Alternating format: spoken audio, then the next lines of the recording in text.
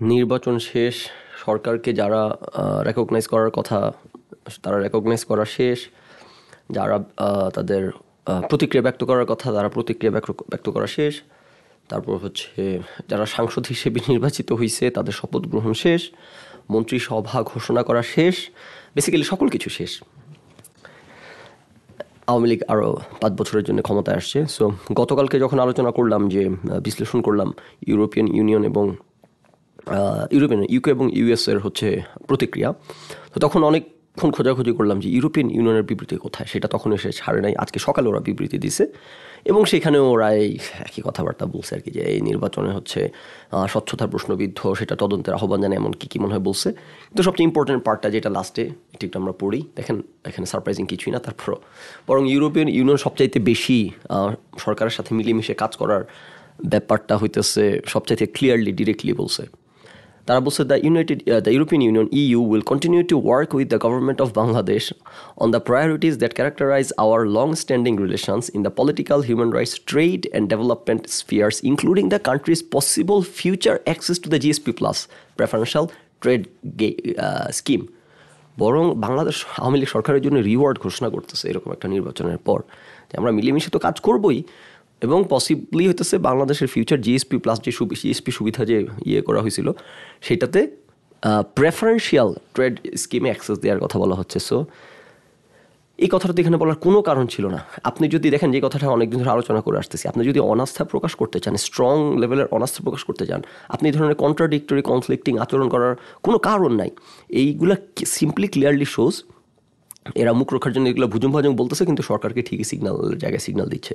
যেটা আপনাকে বললাম, যে আমেরিকা যখন বোয়িং বিক্রির প্রস্তাব নিয়ে গেল সরকারের কাছে, তখন তো অবশ্যই একটা পর্ব করে আলোচনা করছি যে যেই দেশের সরকারকে হইতেছে স্যাংশন দিবে, নির্বাচন নিয়ে চূড়ান্ত চাপে রাখবে, চারদিক থেকে ওয়েল রাউন্ডের চাপ, যেটা বলছিলাম ইঁদুর বিড়াল খেলার অ্যানালজিটা দিয়ে আলোচনা করছিলাম। যারা শুনে আসছেন তারা তো জানেন, আর নতুন করে বলার কিছু নাই, এগুলোই বলে আসতেছি। সে যে আমেরিকা ইঁদুর বিড়াল খেলা খেলতেছে, ধরতেছে, ছাড়তেছে, এমন করতেছে। ইউরোপিয়ান ইউনিয়নে যে এখানে একটা ইঁদুর বিড়াল খেলা খেললো, পরের দিকে একটু বলছে যে নির্বাচন এমন মতো হয় নাই, আর একটু ভালো হইতে পারে, এগুলো বলে লাস্টে শুধু মিলেমিশে কাজ করা না, কী অবস্থা, রিওয়ার্ড অফার করতেছে ওকে। তো এখন আমি একটু আগে গ্রিন চ্যানেলের মুনির হায়দার ওনার বিশ্লেষণ শুনতেছিলাম নির্বাচন নিয়ে, অবশ্যই হতাশ উনি, এবং আমি একটু অবাকই হয়েছি যে উনি মেনে নিলেন যে প্রোপাগান্ডিস্টরা মন কলা খাওয়ায় মানুষকে হইতেছে আসমানে তুলে রাখে। এটা নিয়ে উনি হালকা ক্ষোভের সুরে বললেন যে এরকম ফ্যান্টাসির জগতে এভাবে করে মানুষকে রাখে অনেকে অনলাইনে এসে। তো তো মুনির হায়দার তো যথেষ্ট কী বলবো ব্যালেন্সড বিশ্লেষক, কিন্তু at the end of the day আমরা জানি উনি কোন দিকের ওনার সকল অবস্থান। ব্যালেন্সড আর কি, ফেয়ার, মানে নিউট্রাল বলা যায় না, ফেয়ার অ্যান্ড ব্যালেন্স আর কি। যাই হোক, আই লাইক হিজ অ্যানালিসিস। তো আমার কাছে যে জিনিসটা খুব হতাশ দুঃখ লাগে, এটা ফেসবুকের একটা শিক্ষা। ফেসবুক আজকে এত বছর দেখতে দেখতে মানুষ এই একটা জিনিস শিখলাম, যে কথাটা অনেকবার আপনাদেরকে বলছি, যে একটা মানুষ কত জানে তার চেয়ে মোর ইম্পর্ট্যান্ট তার চিন্তার সততা আছে কিনা। তার চিন্তায় সততা না থাকলে সে কত জানে সব কিছু ইররিলেভেন্ট। দেখেন এই ভদ্রলোকেরা, মুনির হায়দার তো আমি বললাম ওনাকে আমার পছন্দ করি, ওনার বিশ্লেষণ ভালো লাগে আমার। উনি যখন টিভিতে টকশো করতেন তখন থেকে ওনাকে দেখি শুনি, যা হোক, কিন্তু চিন্তার স্বাধীনতাটা নাই, এটা পরিষ্কার। দেখেন এই ঘটনাটার পর মুনির হায়দারের মতো এত বড় মাপের রাজনীতি বিশ্লেষক, ওনার তো মানে মুষড়ে পড়ার বা কষ্ট পাওয়ার বা অবাক হওয়ার কিচ্ছু নাই। কারণ দেখেন, আমি কিন্তু যা বলে আসছি একেবারে পই করে উইথ কনফিডেন্স, একেবারে আপনারা জানেন শুরু থেকে যা বলে আসছি, একটা অক্ষর উনিশ বিষয় নেই, একটা অক্ষর না যে আমেরিকা বাংলাদেশের জন্য এখানে ফাইট করতে আসবে না, বাংলাদেশের জন্য এখানে সিআইএ পাঠাবে না করার জন্য, বাংলাদেশের মতো একটা বাতিল অগুরুত্বপূর্ণ দেশের জন্য সে ইন্ডিয়ার সাথে চায়নার সাথে ফাইট করতে যাবে না। এবং দেখেন কী হতে যাচ্ছে, আমি আরেকবার আপনাদেরকে বলে দিই, এর ব্যতিক্রম হবে না, নিশ্চিত থাকতে পারেন আপনি, নিশ্চিত থাকতে পারেন। এনারা যত বড় বড় জ্ঞানী লোকেরা যা বলুক কিচ্ছু হবে না, সকল কথা ভুল প্রমাণিত হবে। আমি আপনাদেরকে এই যে উইথ কনফিডেন্স আরেকবার বলে দিই, দেখেন এর বাইরে একটা কিচ্ছু হবে না।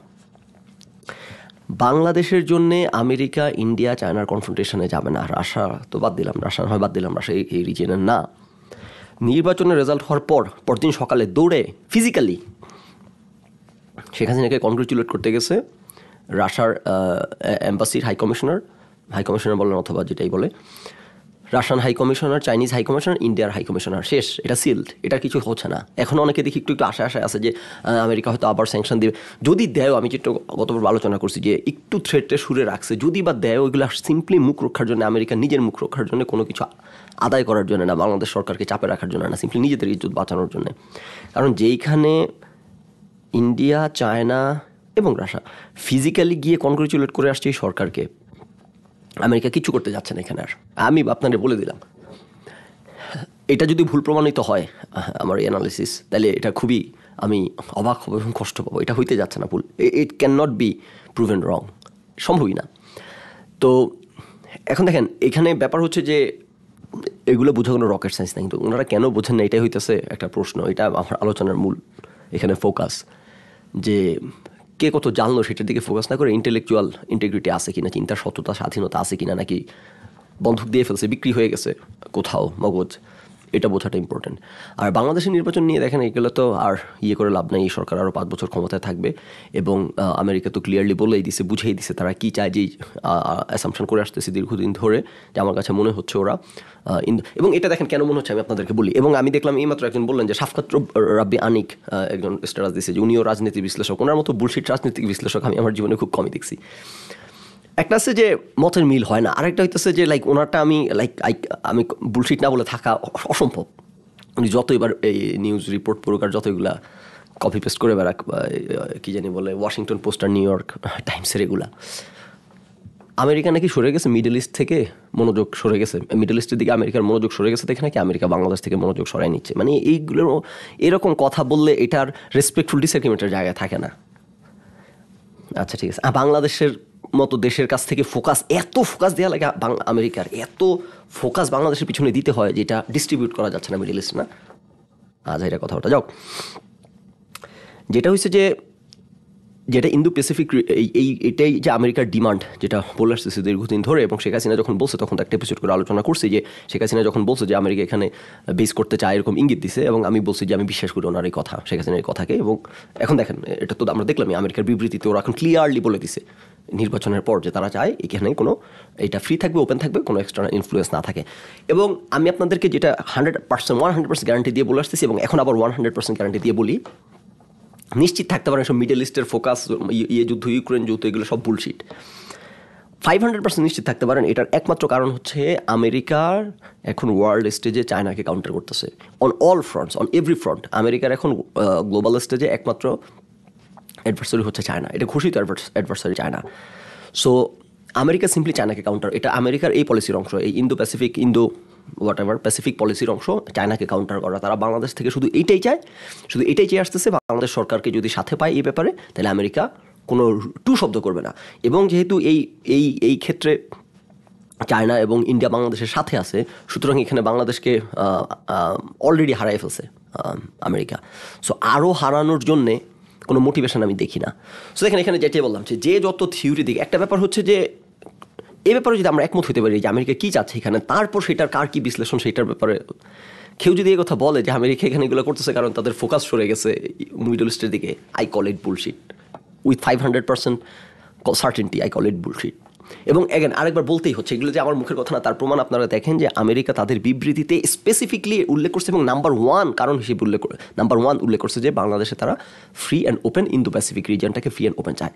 তো তার চেয়ে it can not be more real, it can not get more clear and more direct যে আমেরিকার এখানে ফোকাস কি, চাওয়া কি। ইউক্রেন যুদ্ধ আর হামাসের কারণে, কি জানি প্যালেস্তাইন যুদ্ধের কারণে আমেরিকা সরে যাচ্ছে না, আজ এটা কথা যত সব যাও। তো ফিউচার কোনো ফিউচার নেই, সরকার গঠন হয়ে গেছে, এবং মুখ রক্ষার যদি কোনো স্যাংশন আসতেও পারে, কিন্তু আমার মনে হয় আসবে না আলটিমেটলি।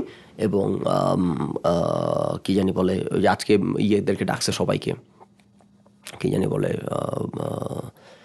যা হোক কূটনীতিকদেরকে ডাকছে আর কি, সেখানে মিটিং টিটিং করে বেড়াচ্ছে। এগুলো আর কত মন কালা খাবেন আপনারা বলেন।